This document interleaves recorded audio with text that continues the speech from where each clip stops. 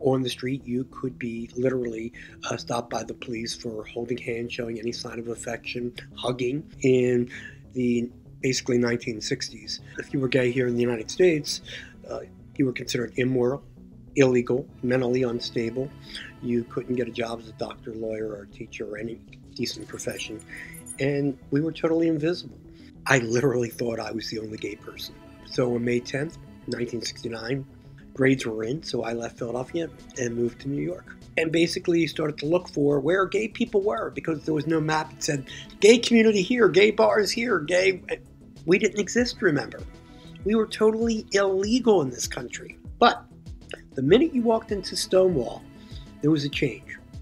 You could hold hands, you could kiss, you could show affection, but more importantly for an 18-year-old kid, you could dance your ass off.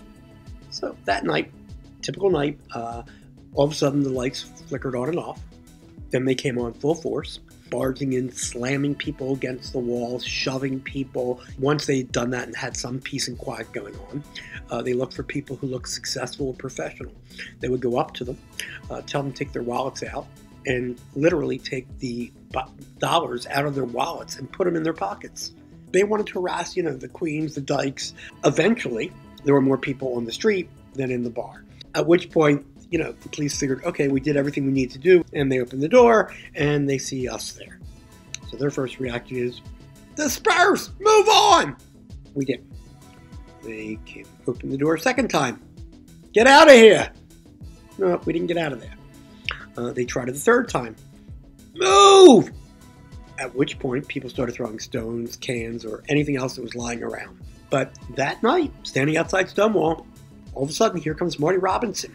And Marty hands me a piece of chalk and says, right up and down the street of Prister Street, on the walls and on the ground, tomorrow night Stonewall. We were going to meet in front of Stonewall where we had just imprisoned the police. So we were basically daring the police on the second night to come out and stop us. Never been happened before, anywhere. It was probably the happiest riot that there ever was. And the reason it was happy is very simple. The police represented 2,000 years of oppression. Everything that each and every one of us had ever gone through. In 1970, they didn't know us. So the whole idea of being out and proud and loud and in your face meant to end invisibility. And the way you aren't invisible anymore is to be in media. So the best way to change that is, if they're not going to invite you to come in, is to storm their sets. So I went on a campaign which we called Campaign to End Invisibility of the LGBT Community on television. And I started disrupting TV shows. That was the linchpin to opening the media door.